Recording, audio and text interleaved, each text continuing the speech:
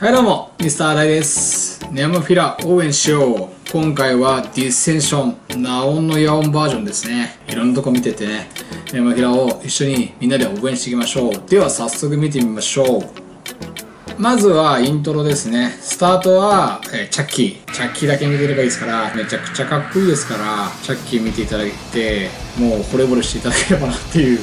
でその後ね、全体がバーンって入ると、音のね、編集も入ってると思うんだけども、音が一気にガッて重くなるんだよね。まあ、ディセンションの特徴でもあるんだけども、このガッてね、音が重くなるところね、めちゃくちゃかっこいいですから、こうチェックしてもらえるといいかなと思いますね。全員が、こうヘッドバンするところもね、やっぱNemophilaらしさっていうか、すごいできるかなと思うので、前のシャウトがバーンと入りますから、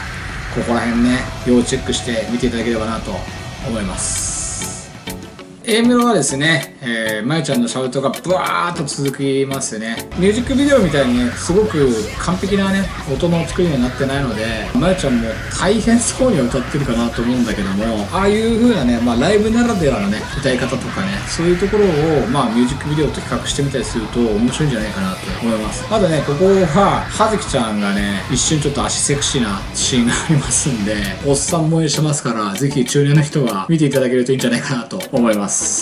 B メロもまいちゃんのシャウトがバーッと続くんだけど、もうその最後のね、こう伸ばす時にカメラアングルではね、口しか出てないんだけど、特殊なね、歌い方なんだろうね。彼女はそんな大変じゃないかもしれないけど、こちらはすごく難しいんだろうなっていうのが伝わるのがね、口のね、アングルがね、よく見えるんで、ぜひその辺チェックしてもらって、旅に入る前に、こっち側のアングルで、お客さんはノーお客さんで誰もいないんですけども、はずきちゃんを盛り上げてね、拍手してるシーンなんかもね、チェックしてみてください。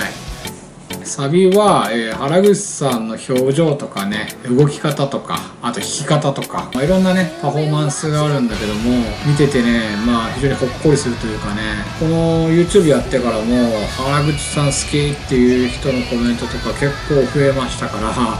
原口さんやっぱ人気出てきたなと思うんですよね。あと逆に僕がNemophila関係の方のね、YouTube とかでコメント出しても、結構いいねついてするんで、原口さんね、かなり表情豊かになってますんで、この辺も見てもらえるといいんじゃないかなと思います。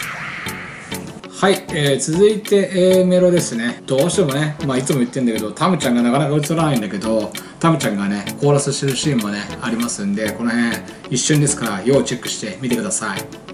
はい、ギターソロですね。チャッキーがちょっとギターを縦にしながら弾いてるシーンはすごいかっこいいですよね。この辺はね、見てもらえるといいんじゃないかなと思いますね。そこからはずきちゃんが、まあ、ギターのソロ入ってきて、小指ね、いつもやりながら、入れながらっていうところをね、まあ、都度都度チェックしながら見ていただいて、で、その後ですね、チャッキーが途中でこう、アームをウィーンってやるシーンが見どころというか、目玉というか、ミュージックビデオの時はそうでもなかったんだけど、今回のライブバージョンの方ではこのアームを弾いた時のね、アームと同時に音が結構高くなったような気がしたんですよね。そこもすごいかっこよく出てますんで、ぜひチェックしてみてください。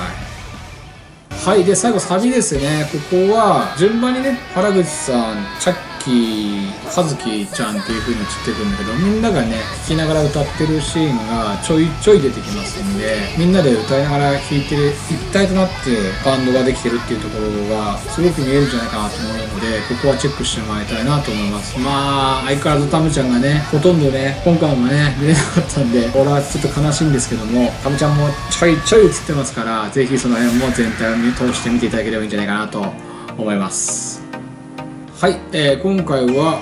Dissension NAONのYAONバージョンをお送りしました。ライブのね、動画はね、まあ、臨場感があるし、時にそれが少しうまく弾けなかったとか、うまく歌えなかったとか、まあ彼女たちの中にあるかもしれないけども、ミュージックビデオとはね、また全然違った味のね、音楽だったりとか、彼女たちの表情だったりとかが見れるので、いろんなとこ見ながらですね、ちょっと今タムちゃん映ったなとか、そんなのをね、見ながら毎回こう見返したりしてるので、今回もですね、なんか僕が説明した以外にですね、ちょっとこういうとこ見た方がいいんじゃないのとか、そういうのがあれば、